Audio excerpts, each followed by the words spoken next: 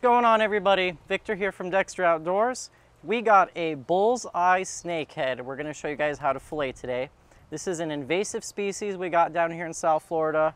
Real pretty fish, and a lot of people don't know, but these are actually one of the best eating freshwater fish, I think, in the entire world. Super white, flaky meat, very minimal bloodline. They might look a little crazy, but I promise you they are well worth it to take the time to fillet them and then cook them up. So for today's fillet demo, I like a more flexible knife to really contour to the snakehead's body. They got kind of an awkward body, so this is an 8-inch Dexter flexible fillet. I'm gonna have it linked below for you guys. Starting right here like we do with any fish, they got a considerable amount of head meat, and fish like snakeheads that have real thick scales, I like to go into the scales. So just like this, around that fin. Now, and also I got a note, I sprayed this guy off a ton before. You guys are gonna notice that the fillet tables are gonna start to get a little black. These fish live in fresh water in a lot of muddy conditions, so they hold a lot of mud on them. So periodically rinse the fish from time to time. Now take the tip of your knife and just go all the way down to the tail. All right, once we do that, rest the knife on the spine and just separate the fillet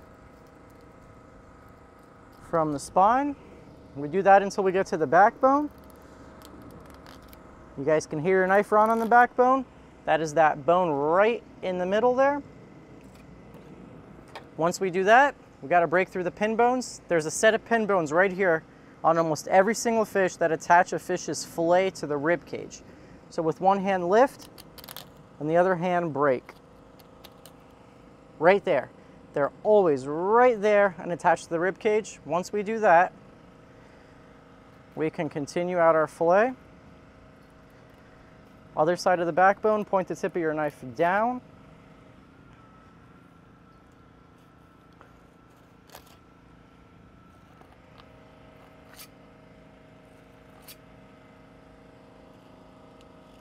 Over that rib cage right here, they got kind of an elongated rib cage that goes quite a bit of ways. All right.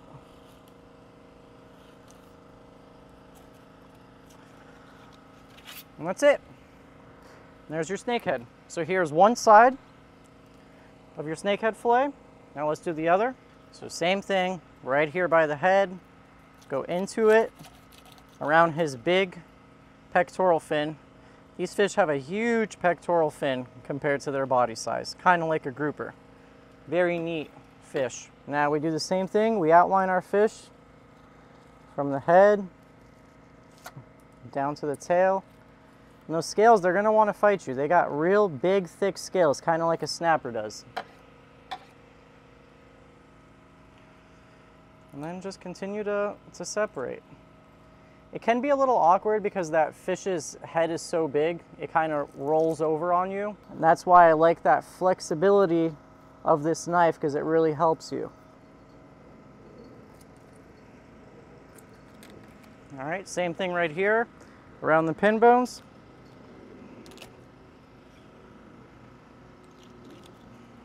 Over the pin bones, or through the pin bones, over the rib cage, other side of the fish's backbone.